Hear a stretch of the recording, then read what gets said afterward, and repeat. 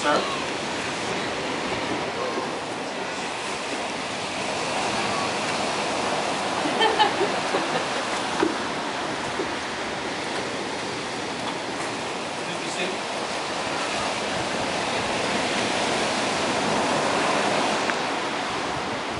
Nathan, Rachel, you meet by the ocean and become one by the border of this constant limited force.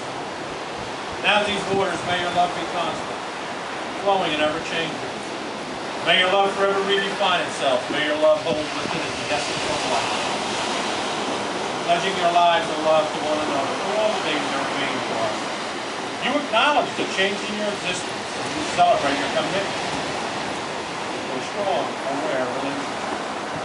May your love touch and enrich all those with whom you come in contact, as these waters touch and nourish the many shores of this earth.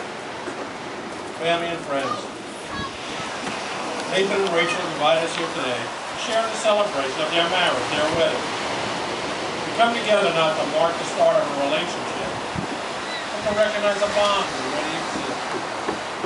This marriage is one expression of the many varieties of love. Love is one, though its expressions are infinite. It is fitting to speak briefly about love. We live in a world of joy and fear in search of the meaning of strength and the theme of disorder. Discover the truest guideline to our quest to realize love in all its magnitude. Love is the eternal force of life. Love is the force that allows us to face fear and uncertainty with courage. But you must be of love a little more careful than of anything. The giving of yourself in love is difficult.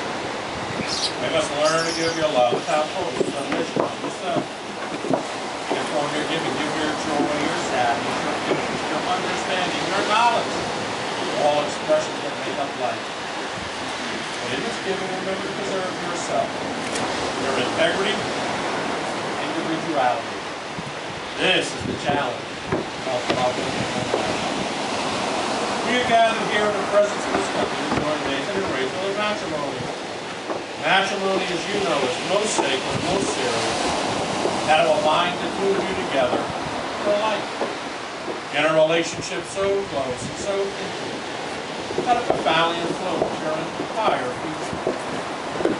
That future with its hopes and disappointments, its successes and its failures, its pleasures and its pains are hidden from your eyes. You know these elements are mingled in every life and so must be expected of your own. Yet not knowing what the future holds, you take each other, for better, for worse, for richer, for poorer, in sickness and in health. Truly then, this is a most serious occasion.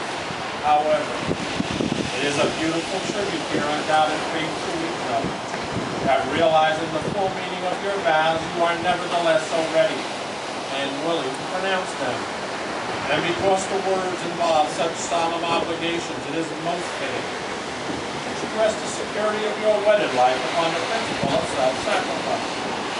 So you begin your married life by the voluntary surrender of your individual lives in the interest of that deeper and wider life that you are to share together.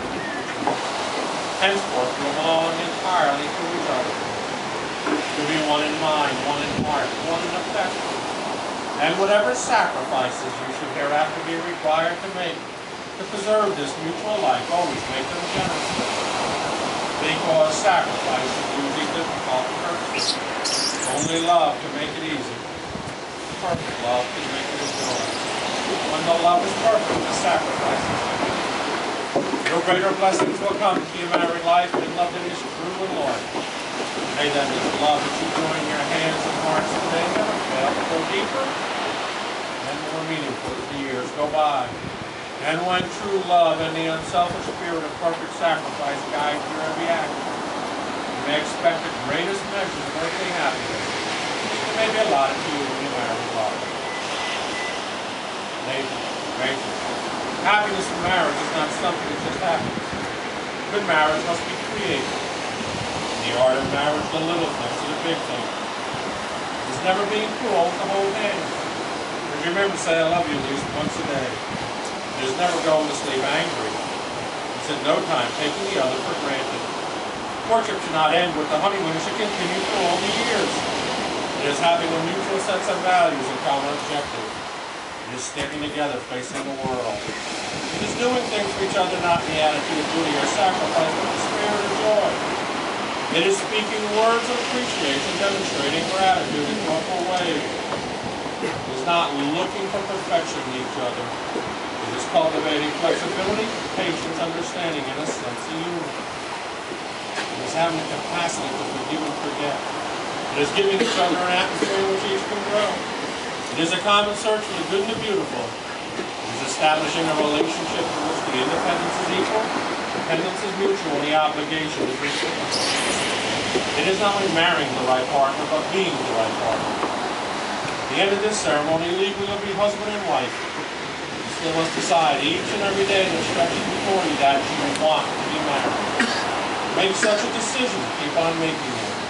For the most important thing in life is to love and to be loved.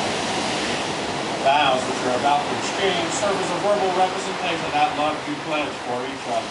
It's not the words that you will speak here today that will bond you together as one. The inner sense of love and commitment each of you feel within your soul. Nathan, you take Rachel to be your wedded wife. Will you love her, comfort her, honor her, respect her? Will you share all life has to offer, your hopes and dreams, your achievements and disappointments with her from this day forward? I do. Rachel, take Nathan to be your wedded husband. Will you love him, comfort him, honor him, respect him? Will you share all life has to offer, your hopes and dreams, your achievements and disappointments with him from this day forward? Nathan, Rachel. A wedding ring is an unbroken circle, which symbolizes unending and everlasting love and is a visible symbol which represents your inner commitment to one another. May your lives together be blessed with everlasting happiness. Nathan, take Rachel's ring on her finger and repeat after me.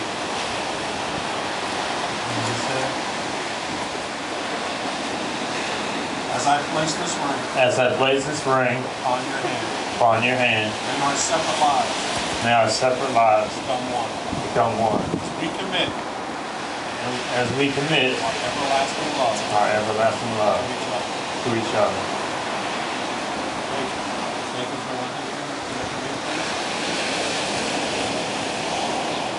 As I place this ring upon your hand, may our separate lives become one. As we commit our everlasting love to each other.